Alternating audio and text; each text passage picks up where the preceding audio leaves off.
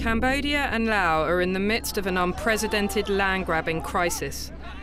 An area half the size of Ireland has been leased out to companies across the two countries, pushing hundreds of thousands of people deeper into poverty.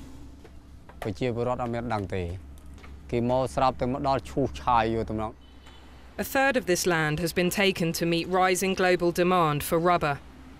Vietnam's rubber barons have run out of space and have now turned to their poorer neighbours to strike secret land deals with corrupt officials.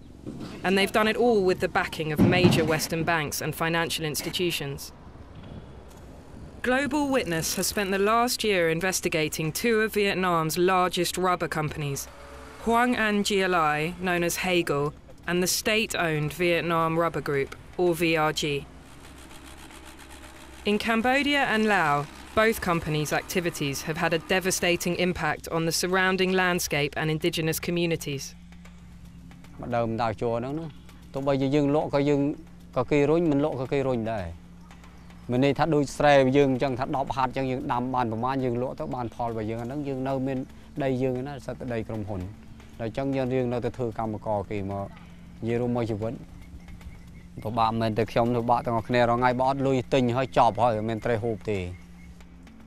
Satellite imagery proves that both VRG and HAGL member companies have been illegally clearing large areas of intact forest.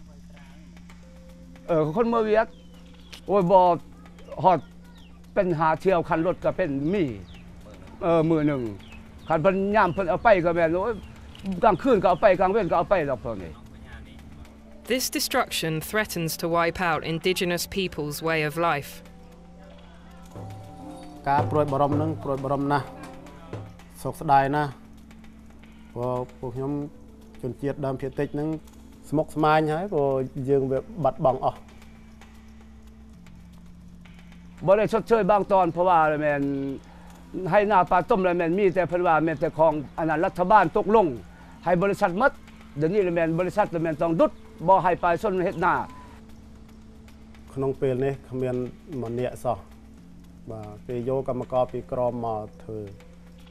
And the companies have dealt harshly with communities surrounding their plantations.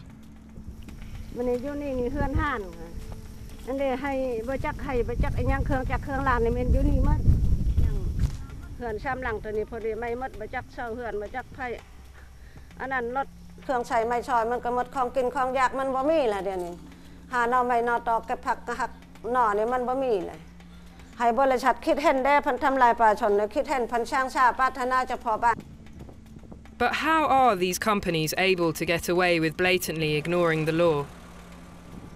Global Witness investigations have unearthed an intricate web of subsidiary companies and hidden relationships with corrupt officials that appear to have enabled HAGL and VRG to bypass social and environmental regulations.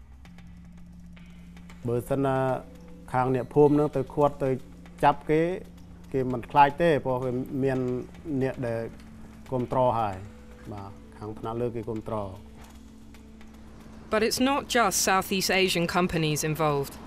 Financial support and a veneer of legitimacy have come from Deutsche Bank, which has multi-million-dollar investments in both VRG and HAGL. The International Finance Corporation, the investment arm of the World Bank, is also financing HAGL through a private equity fund. This investment goes against its sustainability policies, as well as the bank's core mandate to end global poverty.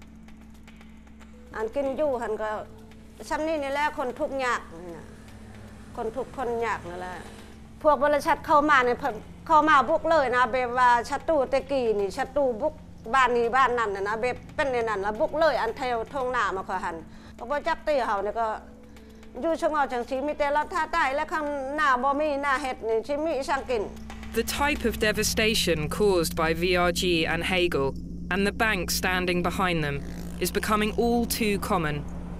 It's vital that those driving the current land-grabbing crisis in countries like Laos and Cambodia are prosecuted.